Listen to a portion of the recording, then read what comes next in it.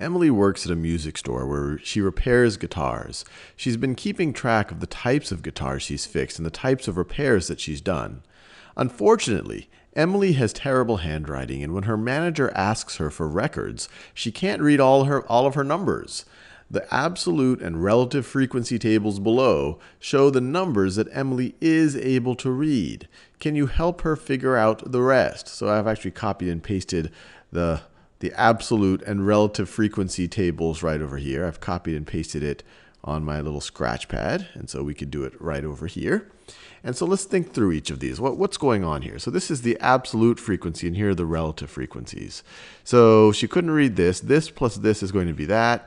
This, so the broken acoustic strings plus the acoustic neck repairs is going to be the total acoustics that she's done. So these are the absolute numbers. And here are the relative numbers. So for example, the row percentage, this tells us that this number right over here is 61% of this number right over here. And that this number, 70, is 38% of this number right over there. So let's see if we can use that information to figure out all of this stuff out. And as always, I encourage you to pause this video and try to see if you can think of it on your own. So just to simplify things, I'll just give all of these letters just so that I can keep track of them. So I'll call this, let's call this A, let's call this B, let's call this C, and let's call this D. And then they are saying that this right over here is x. X is this value right over here. So we'll just leave that as x. So let's see what we could figure out. So let's say we wanted to figure out, so we know that she fixed 70 broken electric strings, and that's 38% of the total broken strings that she fixed. So one way to think about this is 70. And let me circle this in a color I haven't used yet. 70 over B. This is going to be the percentage of the broken strings she fixed, which were electric. And they tell us that right over here. That's going to be 38.89%. So that's going to be equal to, we could either say 38.89% or 38.89 over 100, or we could even write that down as 0.3889. This is clearly the same thing. This is the same thing as 38.89%. So how do we solve for B here? Well, we could multiply both sides by B, and you get 70 is equal to 0.3889 times B, or that B, you just divide both sides by 0.3889, B is equal to 70 over 0.3889, and we could get our calculator out for that.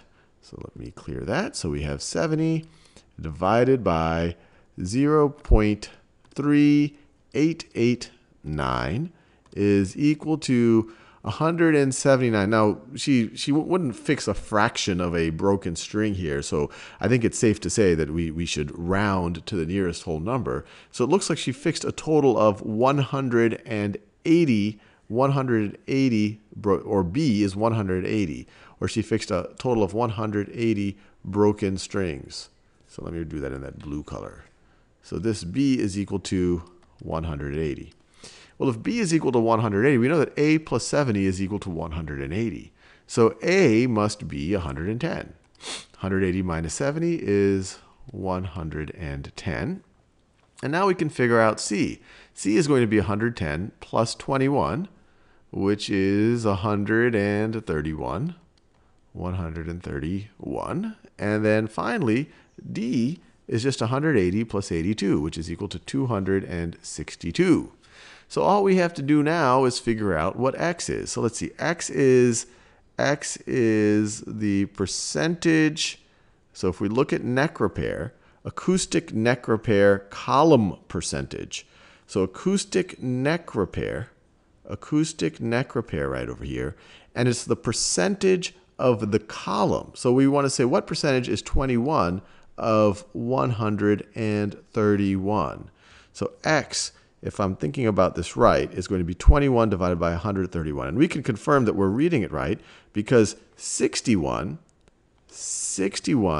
divided by 131 needs to be equal to this column percentage. So let's just verify that we're reading this chart correctly. So 61 divided by 131 is equal to 46.56%, which is exactly what we have there.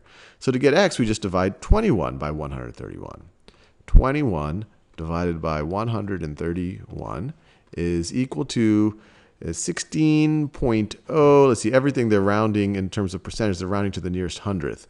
So hundredth of a percent. So 16.03, 16.03%. So x is 16.03%. And so I think we are done. Emily works at a music store where she repairs guitars. She's been keeping track of the types of guitars she's fixed and the types of repairs that she's done.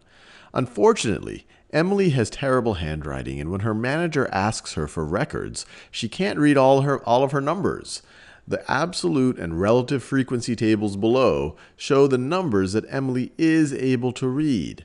Can you help her figure out the rest? So I've actually copied and pasted the absolute and relative frequency tables right over here. I've copied and pasted it on my little scratch pad, and so we could do it right over here.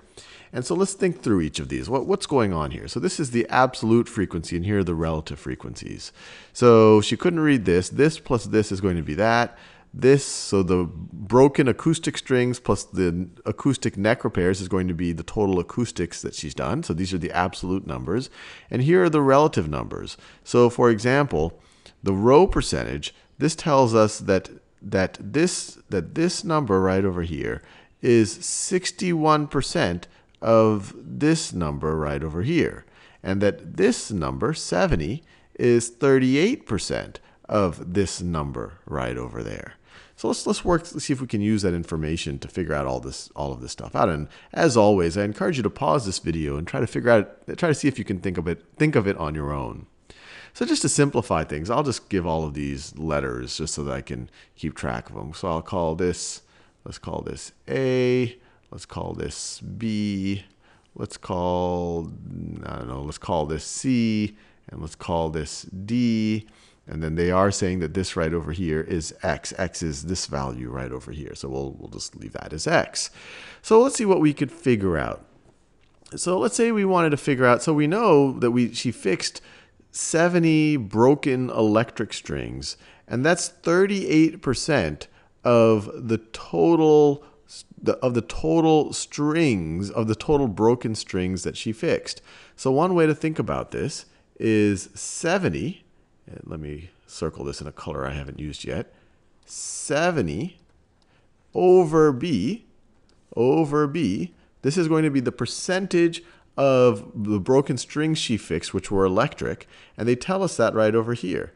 That's going to be 38.89%. So that's going to be equal to, we could either say 38.89% or 38.89 over 100, or we could even write that down as 0.3889. This is clearly the same thing.